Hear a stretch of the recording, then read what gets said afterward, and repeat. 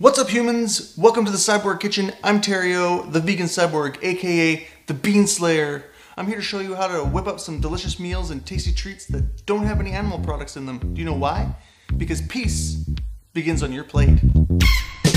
Welcome to 2020. I can't believe it's the future already. Where is my flying spaceship and hoverboard? This year things are going to be a little bit different. I'm going to be filming in a slightly different format, but still going to be entertaining, still going to be delicious food coming out of the kitchen, so stay tuned.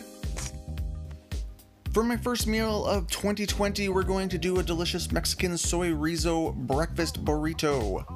For this recipe, you will obviously need some chorizo, some tofu, some potato, and some wraps, along with some spices.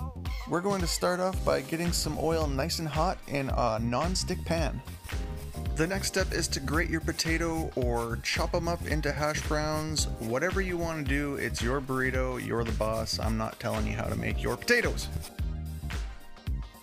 Add your potatoes to the hot oil and get them nice and golden crunchy brown.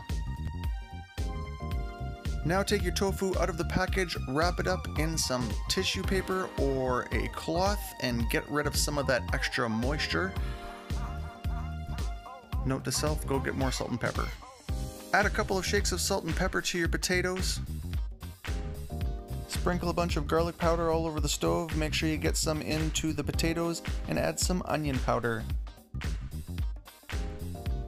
In a second pan, heat up some oil, then get your tofu and just crumble it in. I like to add a little bit of black salt powder just to get a little bit of that eggy flavor. Definitely not necessary, but if you like the taste of eggs, I recommend it. Don't forget to keep things moving around.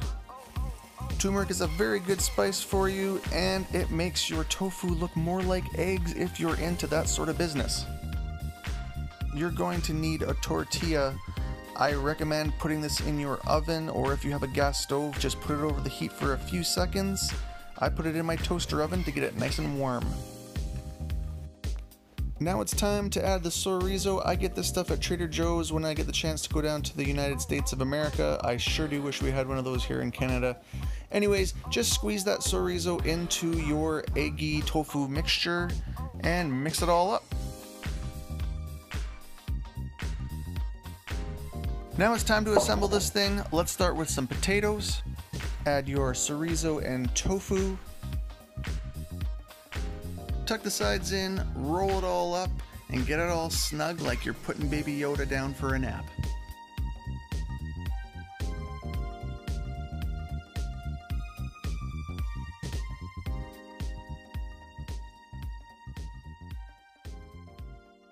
And that is a simple Mexican Soyrizo burrito breakfast thingy.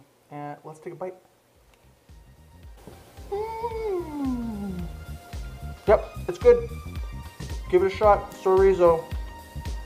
So good. Peace out.